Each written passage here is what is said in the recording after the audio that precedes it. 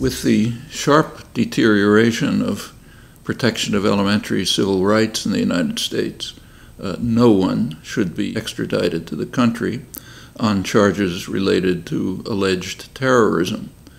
The constitutional lawyer in the White House has just made it clear that the due process provisions of the U.S. Constitution, going back to the Magna Carta in 1215, can be satisfied just by an internal discussion in the executive branch, essentially eliminating them. And that's hardly the only example. Furthermore, the prisons and the incarceration system in the United States are an international scandal.